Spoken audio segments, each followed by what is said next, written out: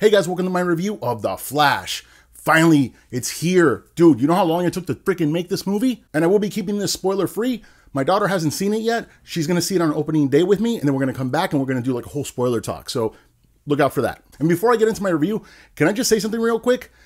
We had Justice League, which was, and then Zack Snyder's Justice League, which was made because of the fans. Zack Snyder's Justice League, there's that moment when they lose, and the Flash uses the Speed Force to rewind time so they can win. Greatest freaking scene ever. I don't care how many multiverses are created, there is no multiverse or no universe where someone's in the editing room and says, yeah, bro, let's cut that out of the film.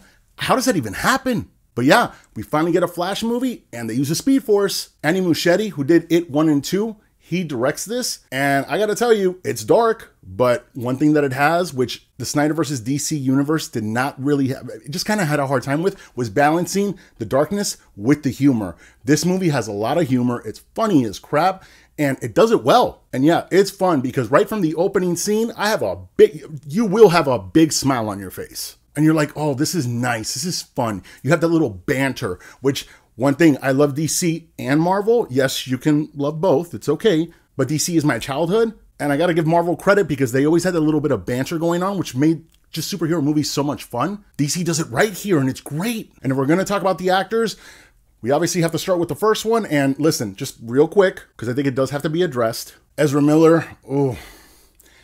This guy has been, like, he's just done some stuff, man. I mean, not good stuff either. I know it's kind of a shadow over this movie. And he did come out and say that, you know, he's addressed that he's got some mental health issues going on and he's trying to fix them. Obviously, I'm not a doctor, but I will say, just based on things I've seen before with, you know, other situations, it does seem like there's some bipolar schizophrenia thing going on. And when that's not treated, yeah. So I'm not trying to make excuses for what he's done, but if he is having mental health issues, I hope he gets the help that he needs. And the people that have been affected by it, I also hope gets the justice that they need. And who doesn't like a good redemption story? I mean, don't forget, Robert Downey Jr., yeah, he had a past. The reason he barely made any money with Iron Man was because the insurance the studio had to pay to freaking cast him was nuts. Now, separating the art from the actor, dude, Ezra Miller, what a freaking job here. The reason I say that is because there's two Barrys here, okay? You have, and you've seen this in the trailer, it's not a spoiler, but you have present Barry, who meets like 18-year-old Barry, and there's two different maturity levels here. One is the age, and obviously the other one is that immature Barry still has his parents. So he hasn't gone through the shit that other Barry's gone through. So he's been living like a carefree life. Everything's fine. Freaking roses, Care Bears, all that crap. Other Barry, he's got some scars, man. So yeah, even though he was silly and immature in other Zack Snyder movies, he's kind of matured in this one. And each one of these Barrys do the whole range of emotions, from anger to pain to humor to excitement, everything, right? One Barry that does it as a mature Barry, and you have one Barry that does it as an immature Barry, and they're different. And dude, that's freaking, this would have been the breakthrough performance to make Ezra Miller an A-list actor. But if you don't want to see this movie because of Ezra Miller, I totally respect it, and you want to see it from Michael Keaton, and just Michael Keaton, bro, you will not be disappointed. Wow. Listen, I'm a huge Batman fan. That's like my guy, okay? Even though I should be like a huge Michael Keaton fanatic, I always respected him. And yes, it's my childhood, but I was always more of a Dark Knight trilogy guy. So Christian Bale was like my Batman. Part of it was because Michael Keaton, to me, I just never really bought it as far as like the receding hairline. And also, it's not his fault, but the costume, he'd be like, moving around. It was just the times. Dude, this is my favorite Michael Keaton Batman I've ever seen, and I think it's the best Michael Keaton Batman you've ever seen. This is not just throwing him in there to say, hey, look, let's sell some tickets. No, bro, he's part of this story, and he's really part of this story. He's got an arc, he's got some growth going on, and no detail, when we meet him, he's not Michael Keaton Batman from '89. He's been through some stuff in his life, dude. And yeah, man, like there's just so much redemption in all this, man. And Michael Keaton Batman has never looked better, especially with the CGI now and the technology, where you have a 71-year-old freaking doing crazy ass shit. That's awesome. Yeah. Speaking of Batman, Ben Affleck, bro, it's his last Batman. They're blowing up the MC. I mean, or they're blowing up the DCEU after this and starting over again. But what a great final performance, man. Ben Affleck, he's never looked more comfortable in the role, and he's just having fun with it, man. He's like, it finally clicked. Also, you've seen it in the trailer. Bro, seeing the gray with the blue Batman outfit, like comic book Batman outfit, dude, that was badass. It was sick, it was awesome, and it was a great final performance for Ben Affleck as Batman. You also see Supergirl in the trailer. It's not Kara. It is Kara, I always get the shit wrong. It is, but she's a different universe Kara. She's not going to be like the one that you see in like the CW show or any of that stuff. No, man, this Kara, she's been through some shit, and they don't give her a whole lot to do. So she doesn't have like all these tons of layers, but what you do see, you freaking love her, man. Like, she's awesome. You also see in the trailer, you have General Zod. Yeah, if there's any movie you need to see, if you haven't seen DCU movies and you're going to see this, you have to see Man of Steel. Because you're going to get really freaking confused at the end. You have to see Man of Steel. That's the one. And General Zod, as you see in the trailer, does come back.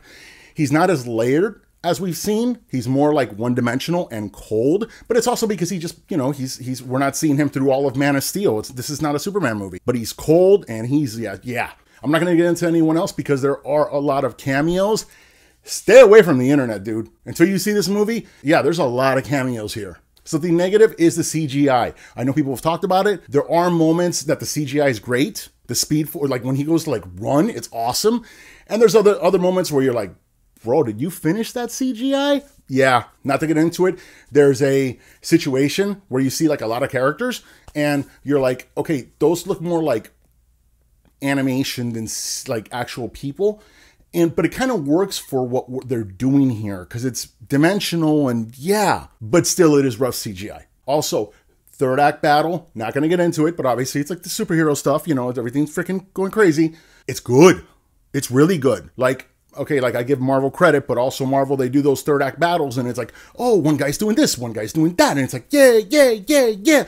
This one, each time you get that moment with the character, with one of the characters doing something, it's like a moment for them. It's cool. And you're like, wow, this like third act battle, like you feel it. It's awesome. I appreciate that. Something that also has to be said, and listen, no detail here, okay? It's going to be very vague, but it is a gripe I have with the movie, so I have to say it. There is a, you know, in any movie like this, you have the hero have a you know, battle with a main villain. That battle doesn't feel earned, and it's pretty anticlimactic to me. Speaking of that, avoid the toy section at Target. And probably Walmart and anywhere else because it's gonna get ruined for you. Like, avoid the toy section. And yes, I'm an adult and I still go to the toy section. I got freaking 3 Lego sets I'm ready to build with my daughter. And yeah, don't judge. One thing that also stands out is the amount of heart this movie has. This movie's got a ton of heart, bro. Wow. It really does come from a good place. The relationship Barry has with his parents, you feel it, dude, especially his mom. Oh my God. And it's, you feel it, man. And there's something to learn that, you know, the scars we get in life, they may hurt us, but they also kind of make us what we are, good or bad. And at the end of the day, guys, this is just a freaking love letter to DC. Yes, there's a lot of fan service, but who gives a shit? I'm a freaking fan. I enjoy it.